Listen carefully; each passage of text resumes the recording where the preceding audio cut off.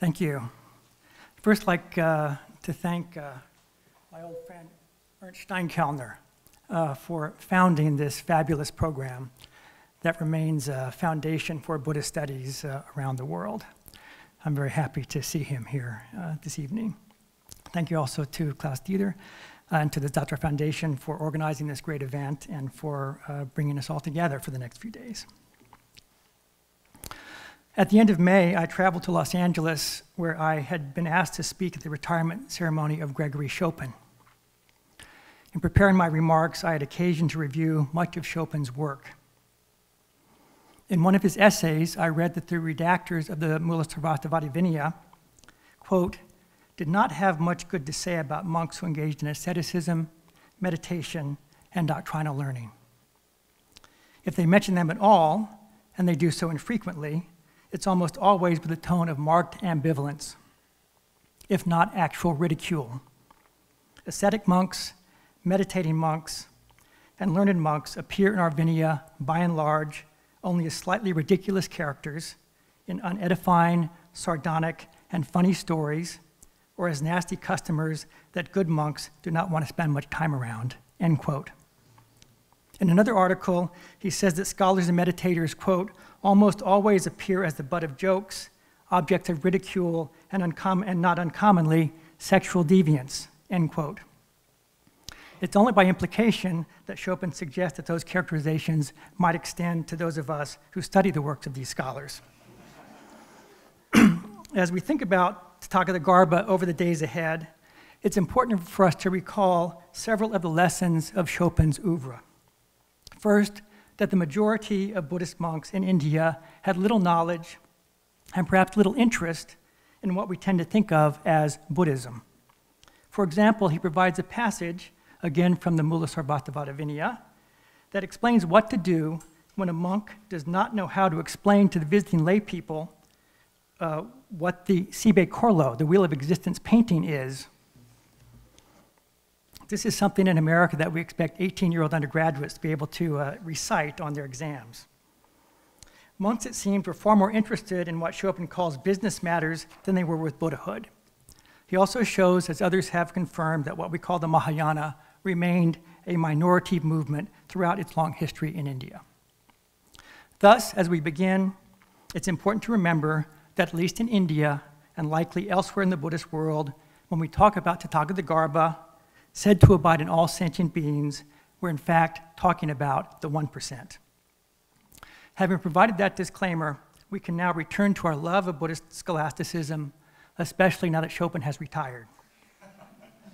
In other words, we can finally get back to thinking about the ultimate reality, and we can do so with a clear conscience. Chopin obviously did not have much to say about the Tathāgatagarbha, but others did, and it's fitting that we remember scholars of previous generations who make our work possible. Perhaps the most important figure, at least in the early period, was Yevgeny Yevgenyevich Obermiller, who in 1931 published his translation of Ratnagotra Vibhaga in Acta Orientalia. Obermiller is important because he was the first European to both recognize the significance of the text and to translate it into a European language. However, he was also important because he did what very few scholars of Tibet did a century ago, but what we all do now. He consulted with Tibetan scholars, in this case traveling to Buryatia each summer from 1926 to 1931 to study at Atsagat Datsan. Unlike others who would consult the native scholars who would consult with native scholars before or after, Obermiller, in his prefaces, would always thank them for their assistance, and he would name them by name. We must lament that this remarkable scholar, who did so much for our field, died so young at the age of 34, and that he spent his last years in such excruciating pain. In his introduction, Obermiller calls the Uttara Tantra the most interesting of the 5 books of Maitreya, writing that it, quote, is the exposition of the most developed monistic and pantheistic teachings of the later Buddhists and of the special theory of the essence of Buddhahood, the fundamental element of the Absolute as existing in all living beings. We will have occasion to consider his choice of terms like pantheism and monism rarely heard these days in the context of Buddhism. When I was studying in India at Drepung Monastery many years ago, one of my teachers was a Buddhist Geshe by the name of Ngawang Nyima, at the time the abbot of Gomang. He used to tell me about his own studies at Tathāgatagarbha as a young monk in the 1920s, remembering the time that Sherbatsky and Obermiller came to visit the monastery. He recalled the abbot explaining to them the meaning of Ngungyur and Gokyur by first holding up his index finger, Ngungyur, and putting it under the table, Gokyur. In a strange karmic twist, decades later, that same monk, Ngawang Nyima, now a Geshe, would be invited to Leiden by David Ruegg for assistance with his translation of Putun's Deshin Shekpe Ningbo Selshing Jebegen. In studying Indian Buddhism and the importance of the Mahayana, we've learned not to be deceived by the vast corpus of sutras. We know from other examples around the world that the size of a religious sect's literature does not necessarily reflect the size of its following. And we know that throughout the Mahayana's history in India, many monks regarded its sutras as spurious. One of the clearest examples of this is found in the Shravaka chapter of Bhaviveka's Tarkajwala, where he dutifully provides a very long list of complaints about the Mahayana, among which we find the following, quote, "The Shravakas say, to teach that the Tathāgata is eternal contradicts the statement that everything is impermanent. To say that there is pervasion by the Tathāgatagarbha and that there is an appropriating consciousness does not avoid the conception of a self. To say that the Buddha has not attained nirvana is to say that there is no peace. These three claims contradict three seals of the Dharma," end quote. After providing the Shravaka's complaints, Bhaviveka responds to each briefly. And so he writes, quote, "To say that there is pervasion by the Tathāgatagarbha means that the Tathāgata's knowledge encompasses all objects of cognition, not that he is omnipresent like Vishnu. To say that sentient beings have the Tathāgatagarbha means that emptiness, signlessness, and wishlessness are present in the continuum of all beings, but this Tathāgatagarbha is not like an all-pervasive, eternal inner soul," end quote. So we see that Bhaviveka, therefore, tries to make Tathāgatagarbha entirely orthodox, even rather ordinary. Criticism of the Mahayana Sutras from India into the early days of Buddhist studies in Europe continued. Thus we find another Yevgeny, Eugène Burnouf, complaining in 1844 about what he calls the developed sutras, his word for Vaipulya. And he writes, "Everything that the imagination can conceive as immense in space and time is still too confining for the scene of the developed sutras. The actors there are these imaginary bodhisattvas with infinite virtues, with endless names that one cannot pronounce, with bizarre and almost ridiculous titles, where the oceans, the rivers, the waves, the rays, the suns are coupled with qualities of unmerited perfection in a manner most puerile and least instructive, because it is without effort there. No one is left to convert. Everyone believes, and each is quite sure to become a Buddha one day in a world of diamonds and lapis lazuli. The consequence of all this is that the more developed sutras, the consequence of all this is that the more the sutras are developed, the poorer they are in historical details, and the farther they penetrate into metaphysical doctrine, the more they distance themselves from society and become estranged from what occurs there. We know all that already, but it really doesn't bother us in the ways that where it bothered Burnouf.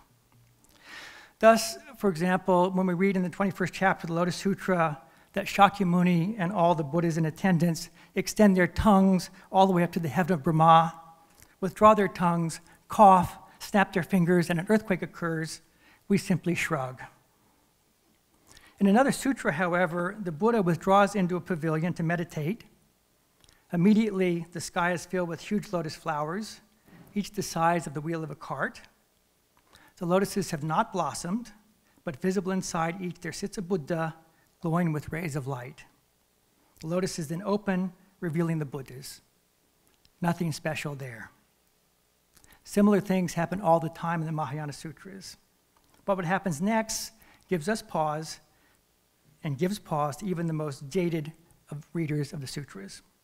Because the petals of the lotus did not remain fresh and colorful, as the sutra says, quote, then, by the supernatural power of the Buddha, all the petals of the lotuses, without exception, became dark, deep black, putrid and disgusting, and no longer pleasing, end quote.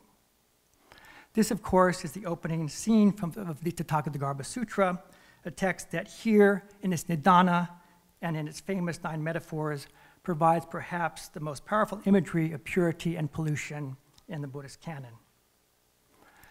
As anthropologists have demonstrated, purity and pollution is a ubiquitous dyad in cultures across the world and across the millennia.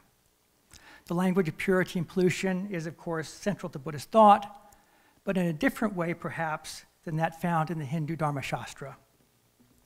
Bracketing the important meditations on the foul, in Buddhism, the language of purity and pollution seems to shift from the public world of the body to the private world of the mind. As we know in the language of Buddhism, the mind is described as samklishta, often translated as polluted or defiled, contaminated by asrava, oozing. The various abhidharmas provide long lists of klesha, translated as defilement and affliction, categorized as primary or secondary, each like a sickness with its own pratipaksha, its own antidote. The Buddhist path is famously called Visuddhimagga. Among ideologies of purity and pollution, the Buddhist case, however, is complicated by what we generally regard as the hallmark of Buddhist philosophy, that is, no self. If there is no self, what is it that must be purified? And amid all the pollution, is there something that remains pristine? This question would inspire one of the most famous and one of the most controversial doctrines of the Mahayana, one known by many names, including Tathāgatagarbha, a term that we're still not quite sure how to translate.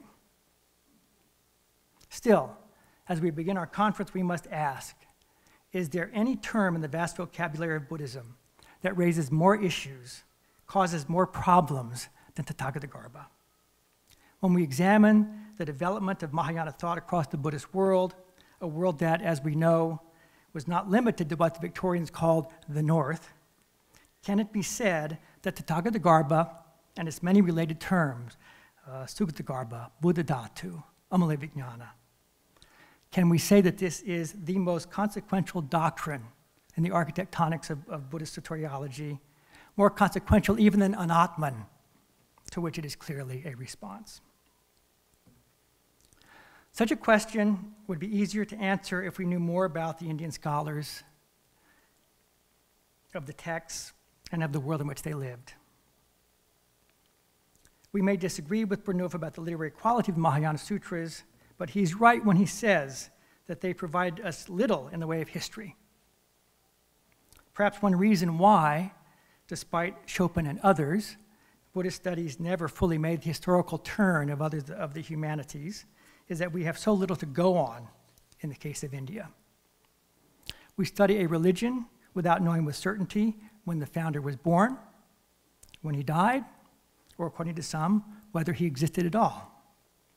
When we compare the remarkable culture of ancient India with those of Egypt, Persia, Greece, and Rome, we're struck by absences. Millennia before the birth of the Buddha, whenever that was, we find all manner of historical records, biographies, and even personalia in Egyptian hieroglyphics and Akkadian cuneiform. In the period that saw the rise of the Mahayana, whenever that was, we have a vast Latin literature that describes the social and political Roman world in minute detail. In India, however, apart from the important corpus of votive inscriptions, we're largely left with Tibetan hagiographies of our heroes, the same heroes depicted one-dimensionally in Tibetan tankas, all looking pretty much the same.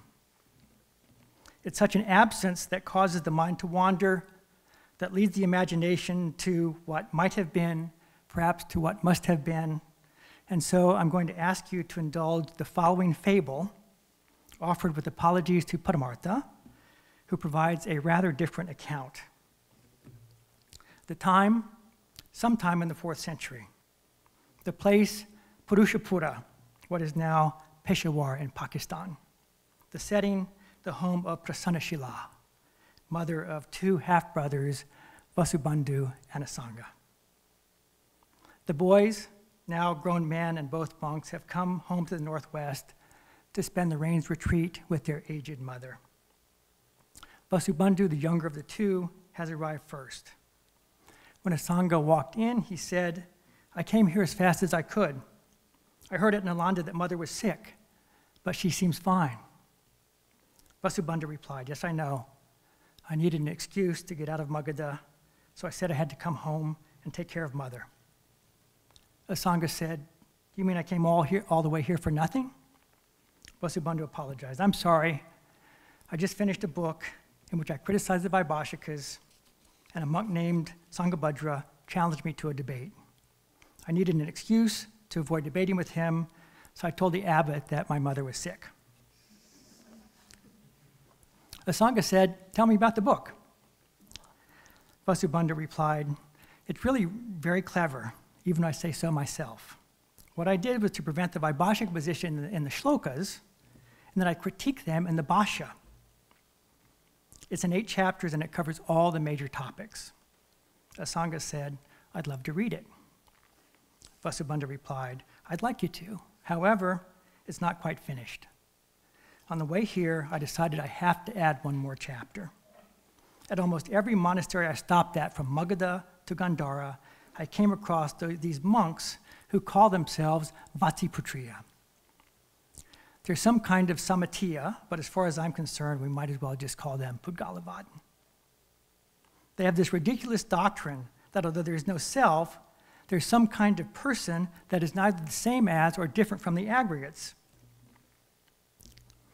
They call this self avaccha, by which they mean inexpressible, but to me it means unspeakable.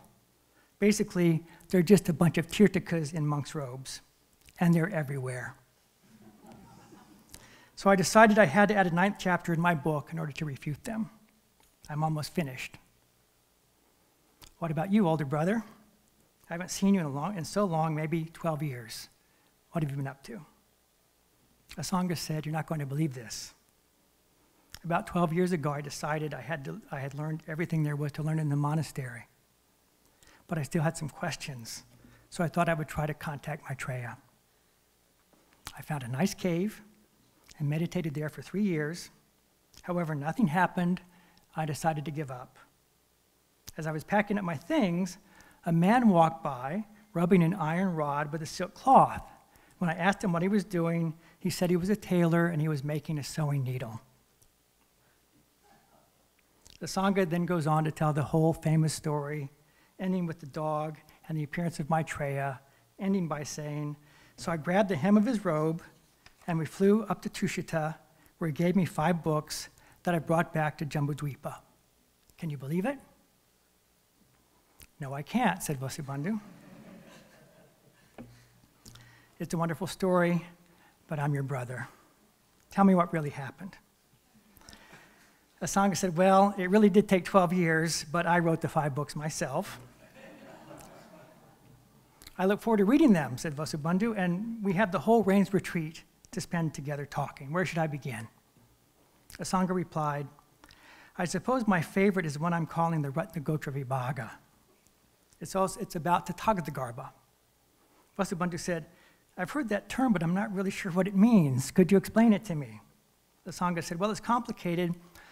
How can I explain it quickly before Mother brings in our lunch? You know the 4 viparyasa, the 4 inverted views?" Vasubandhu, "Of course I do. I'm not an idiot. Shall I recite them for you? To see what is impermanent as permanent, to see what is suffering as bliss, to see what is impure as pure, to see what is not self as self. These are the 4 things that bind beings in samsara." "Well," said Asanga, "the Tathāgatagarbha has 4 qualities called gunaparamita. So what are they?" "Well, they're permanence, bliss, and purity." "That's only 3.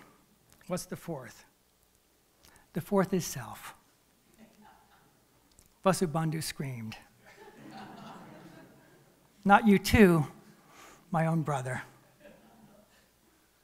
A moment later, their mother came in carrying lunch, only to find her 2 sons wrestling on the floor. Vasubandhu had a Sangha in a headlock and was punching him in the face. She shouted, "Are you boys fighting about Anatman again?" Vasubandhu, let go of your brother. You know perfectly well it's a violation of the Pratimoksha to punch a monk in the face. Give me your begging bowls and eat your lunch. But instead of giving him his begging bowl, giving his mother the begging bowl, a Sangha broke it over Vasubandhu's head, knocking him unconscious. When he woke up, he'd converted to the Mahayana. And by the end of the Rains retreat, he'd written his commentary on the Sutra Alankara. Whether or not this really happened in India, our focus over the next few days will largely be Tibet. It's important to note that a similar conference could be devoted entirely to Tathāgatagarbha in China, entirely to Tathāgatagarbha in Japan, or entirely to Tathāgatagarbha in Korea. Indeed, it could be argued that Tathāgatagarbha, sometimes known by other names, provides the foundation and perhaps the problematic for East Asian Buddhism, from its epistemology to its rhetoric, to its polemic, to its practice. In 1976, Robert Gimello published an article in Philosophy East and West called Apophatic and Cataphatic Discourse in Mahayana, a Chinese View. I was a beginning graduate student back then. I still remember the stir that this article caused. In the article, Gimello borrowed 2 terms from Roman Catholic theology that described how knowledge of God is to be gained, the negative root called the apophatic, or the positive root, the cataphatic. He saw 2 similar strands in Mahayana Buddhist philosophy, with the apophatic represented by Nagarjuna and the cataphatic represented by Tathāgatagarbha thought. Criticizing those in the West who proclaimed Madhyamaka to be the pinnacle of Buddhist philosophy, Gimello pointed out that in the vast tradition of Buddhism in China, the cataphatic had early on carried the day, outshining Madhyamaka. This begins in the 5th century with the first translation of the Nirvana Sutra, a text so important that it lends its name to what has been called the Nipponzong, or the Nirvana School Sutra, Nirvana Sutra School in China. This is followed in the early 6th century by Bodhiruchi's translations of so many important works, including the Lankavadara, the Srimala Devi, the Angulimalaya, the Mahabharata Hataka, and perhaps most important, not a sutra, but a shastra, his translation of the Dashabhumi Vyakhyana of Vasubandhu, simply known as the Dilun in Chinese. So influential was this work that it serves as a foundation for the Dilun Zong, one of the early schools of Chinese Buddhism, responsible in many ways for the subsequent explosion of Tathāgatagarbha thought in China. Indeed, so important was Tathāgatagarbha that the Chinese rather quickly began composing their own sutras and shastras about the term, in the guise, of course, as Indian texts. The most important of these is the Dashang Chishinlun, known in English as the Awakening of Faith, a work whose influence is difficult to overstate. We should note as an aside that this famous English title, Awakening of Faith, goes back to the 1894 translation by Yang Wen-wei and the Welsh Baptist minister Timothy Richard. Attributed to Ashvaghosha, it was composed in China in the 6th century, probably by a follower of Bodhirucha and the northern branch of his Dilun exegetical tradition.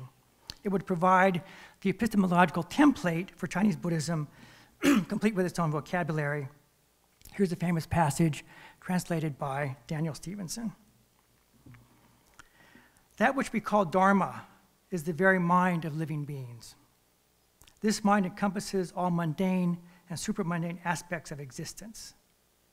As to the word meaning, there are 3 aspects. What are the 3? The first is the idea that its substance or essence is great, insofar as the suchness of all phenomena is perfectly equal and does not increase or decrease. The second, the idea that its characteristics are great, insofar as the Tathāgatagarbha contains replete inestimable intrinsic merits. Third, its function is great, insofar as all bodhisattvas reach the stage of a Tathāgata by resorting to this Dharma. He goes on, in order to explicate that the essential import of the Mahayana, we distinguish two aspects of the Dharma, of the one mind. What are the two? The first is the aspect of the mind as undifferentiated tathata. The second, the aspect of mind as the manifest arising and perishing of cyclic birth and death. Each of these two aspects encompasses the totality of all worldly and superabundant aspects of existence. How so? Because the two aspects are inseparable from one another. The true suchness of mind is itself the essential substance that is the singular, uniform attribute of all existence. It is, in effect, the essential nature of mind that neither arises nor perishes. All the myriad phenomena of manifest existence come to be differentiated solely on the basis of deluded thinking. Apart from discriminatory thinking, they have no mark of difference. Thus, all phenomena of manifest existence from the outset stand removed from verbal expression, removed from all signification, removed from all mental objectification. They are thereby ultimately equal or uniform. The true suchness of ultimate reality is changeless, indestructible. It constitutes but one single mind. It is, in this sense, it's referred to as true suchness. Oh, okay.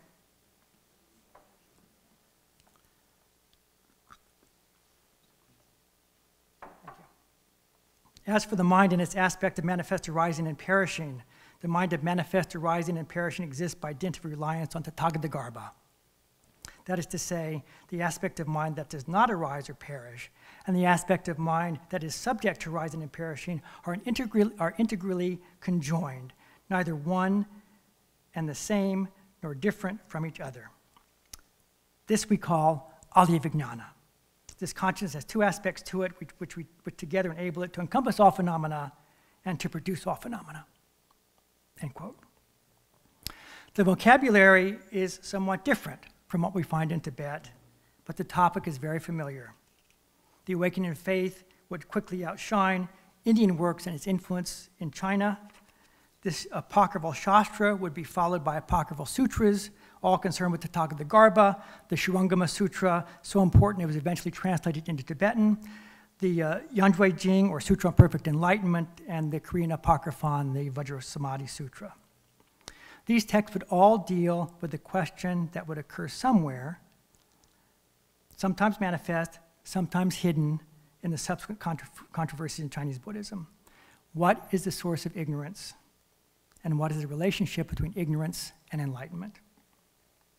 How does enlightenment function in the world? We find this question at the heart, for example, of the polemics between Huayan and Chentai. Chentai, by the way, would place Tathāgatagarbha, a term that does not occur in the Lotus Sutra, in the category of the provisional.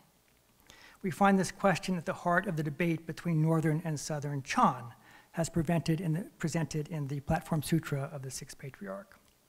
Also in Chan, we recall that the most famous koan in the history of Buddhism is, does a dog have the Buddha nature? To which Jiao Zhou famously answered no, but also answered yes. The question extends even to the Samye debate, where we note that the evil Hashang Mohayan was an adherent of the northern, putatively gradualist school. Indeed, we may regard Chan as one of several attempts across Asia to transform Tathāgatagarbha into a practical contemplative technique.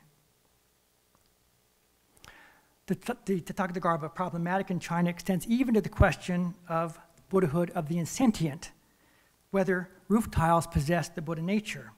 It extends also to Pure Land, which we sometimes mistakenly caricature as philosophy-free. During the Song Dynasty, exegetes debated whether Amitabha was the original nature of the mind and Pure Land was mind only, whether rebirth in the Pure Land was a mental fiction or a physical fact. In Japan, the operative term is hongaku, the Japanese pronunciation of the Chinese term benjue, original enlightenment, a term that actually appears in the Awakening of Faith. I will say no more about Japan than that one sentence, because seated in the audience is the person who wrote the book. In fact, the 566-page award-winning book, Original Enlightenment and the Transformation of Medieval Japanese Buddhism, referring to Jackie Stone, who's very kindly agreed to join us Tsamba eaters here for a few days. So thank you, Jackie, for enlightening us on Friday, I believe. I'll add just one other small note about Japan, and that is the controversy over original enlightenment and Tathāgatagarbha has extended into the present day. And I'm speaking, of course, of Hihan Bukkyo, or critical Buddhism, the critical Buddhism of Hakamaya Matsumoto, which regards Tathāgatagarbha and related concepts, which they together call Dhatuvada, as heretical deviations from the Buddhist teachings of Anatman and Praticca Samutpada, deviations that have had a range of negative effects in the world, including Japanese militarism and the persecution of minorities. Hihan Bukkyo has rightly been criticized on historical grounds. Still, it points to yet another perennial problem raised by Tathāgatagarbha. If, in order to achieve enlightenment, one need only to allow one's innate enlightenment to appear, what is the meaning and what is the purpose of praxis?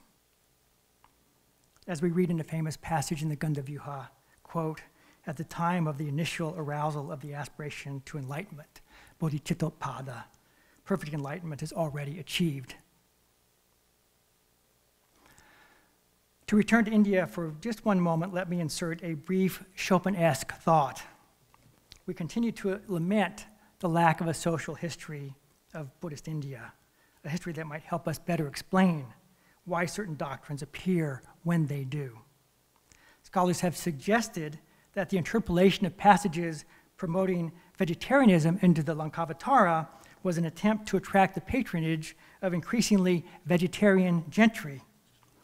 We note that the doctrine of emptiness is portrayed as difficult to understand, causing in some cases the splitting of skulls and the vomiting of blood. Should we consider, therefore, Tathāgatagarbha as a remedy, offering assurance that enlightenment, if not already present, is imminent, its presence ensured not through philosophy or even meditation, but through faith? In closing, let me turn briefly to Tibet. Since so many of the papers at the conference will be about Tibet, there's no need to say much.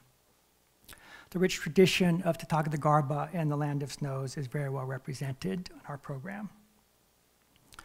Just as Tathāgatagarbha literature, just as Tathāgatagarbha remains a topic of controversy in Japan, in Tibet, the battle flags of Rangdong and Shandong continue to wave.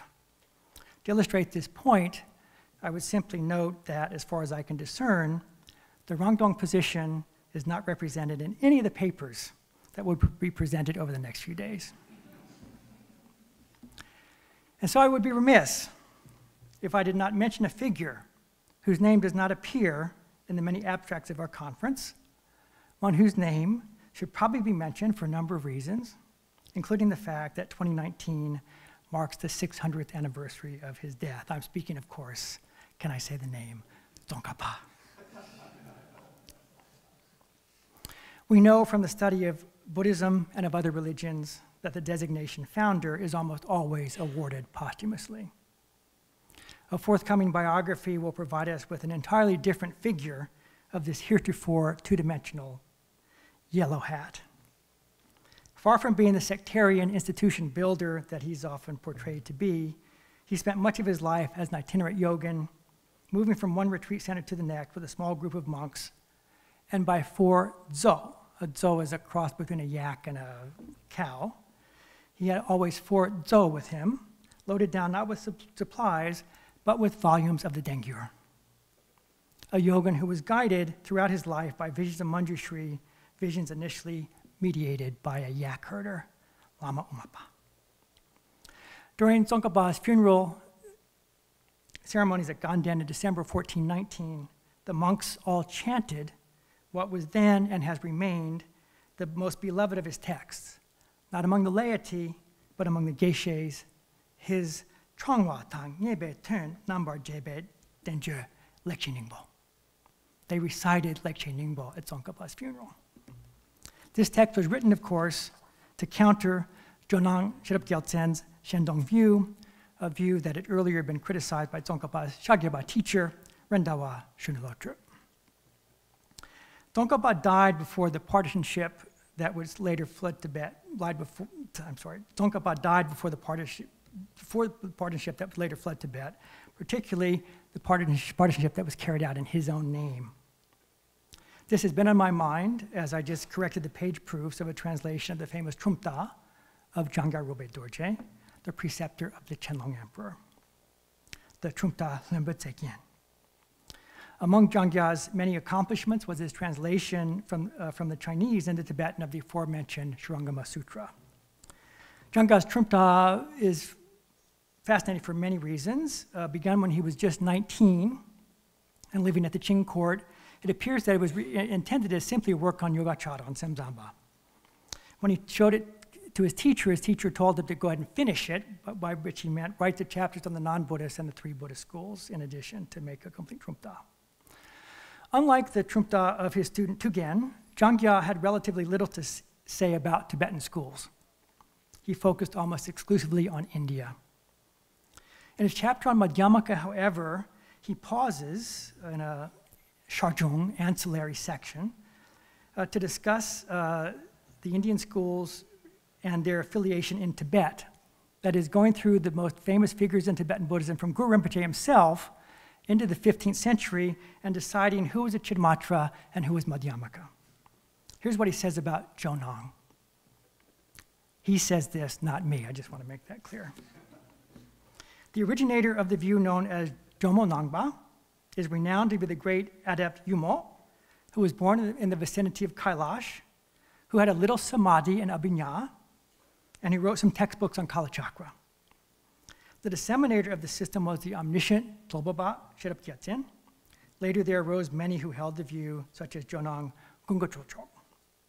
With regard to the system's view, they assert that the ultimate truth is positive, permanent, and independent, and they assert that an element, which is the Tathāgatagarbha, that is permanent, stable, eternal, and adorned with the 32 marks, naturally exists in all sentient beings.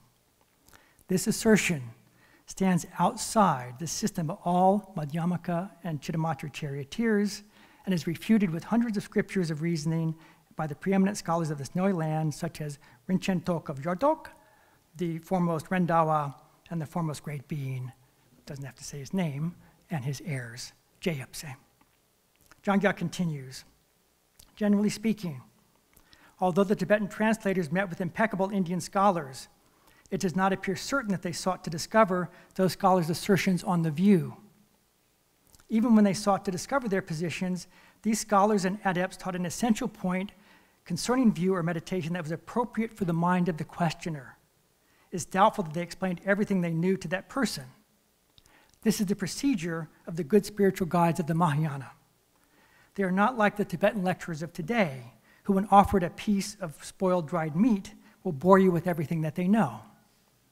Therefore, with the exception of the Jonang system, and later the system of the translator Daksang Sherab Rinchen, the instructions on the view of the majority of the early scholars and adepts had some Indian scholar or adept as their source. However, among their followers, some had little experience but did not know reasoning. Others had studied a little but could not distinguish tenet systems. A few wanted to repeat what had been said before, but they did not know even how to repeat the words. The majority mixed all the teachings they saw into those of their own system. It would be difficult to express all the ways that they've made mistakes. End quote. We'll have occasion to call Jangyar's claim into question over the next few days, to ask, for example, is he correct when he says that there are no Indian masters who describe Tathāgatagarbha in the terms that he enumerates? This, of course, is simply a Tibetan instantiation of the much larger questions that rebound throughout Buddhism. Questions of delusion and enlightenment, questions of self and no self. Indeed, as we begin our conference, we should feel a sense of gratitude at the opportunity we will have over the next few days to consider a topic that is of such great doctrinal and historical importance across the Buddhist world. A topic that at the same time raises psychological, philosophical, even existential questions of such perennial power. And now, having bored you with everything that I know, I'd be grateful for a piece of spoiled dry meat. Thank you.